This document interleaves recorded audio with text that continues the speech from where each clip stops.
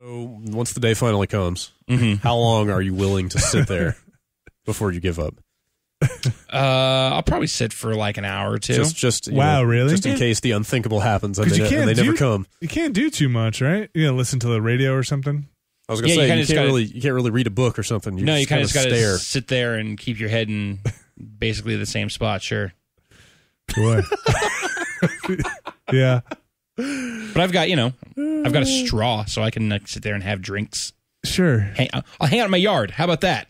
That doesn't require a lot of head movement. But you can't move really, right? You just gotta stare off or sleep. It's gonna get hot in there too. It might get a little hot under there. Steamy. Sure. Whatever. It's for science. I still got to get a GoPro or something to stick on the front of there. This amazing Hummingbird. It's only worth it if I can have a camera. It's not worth it just for you? On it. Well, it becomes more worth it if I have the camera on it. If it's just for me, then, Let's say... if it was just for me, I could just tell you guys, dude, a hummingbird totally fit out of my face. It was amazing. I believe you. Yeah, see?